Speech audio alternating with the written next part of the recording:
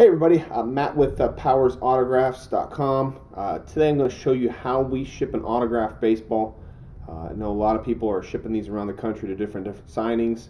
I just want to show you the best way to make sure you protect the integrity of your baseball. First things first, the box we use is a real simple 4x4 box. These are real easy to get and cheap to get also. These are just the easiest way to ship the baseball in. Make sure that when you ship your ball, you've got it in some sort of plastic baggie here. A sandwich bag will work, just to make sure that the item doesn't get smudged. There's a lot of things that can happen to you in transit.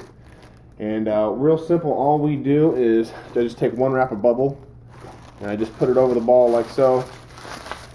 And I just wrap it up and throw it right on there. It's got plenty of room in there for you to put your note in there if you're sending it to an autograph signing on where you want it signed, your contact information, and then simply really just fold it on over. Real simple. This box weighs about 8 ounces, so you can ship it by first class mail with tracking. So real inexpensive to do. That'll cost you about $2.50.